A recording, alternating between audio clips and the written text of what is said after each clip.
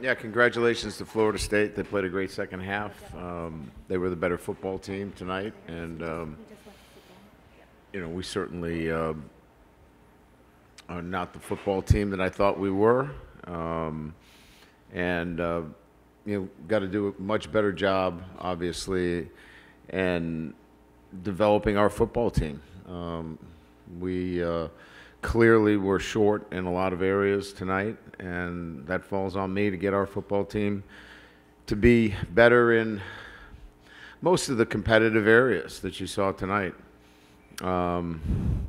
Execution in the first half, the inability to convert in the red zone. Second half, didn't play with a sense of urgency. All those fall on coaching and getting our players to recognize that and make those kinds of choices in practice.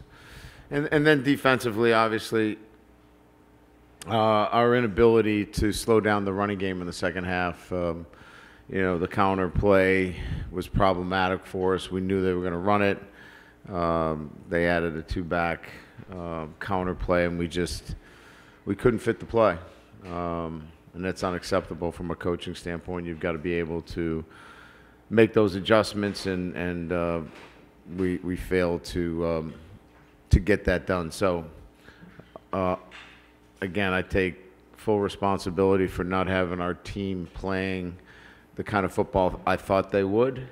And our players have got to make a decision that, they have to get back to the practice field and double down on their efforts and their attention to detail and their focus and the things that they need to do as well. But this is a total failure on a coaching standpoint and a player standpoint that we have to obviously address and we have to own.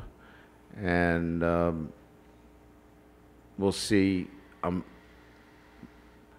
I know adversity is always going to strike at some time in this game, and this is our first real piece of adversity, if you will, that we have to address.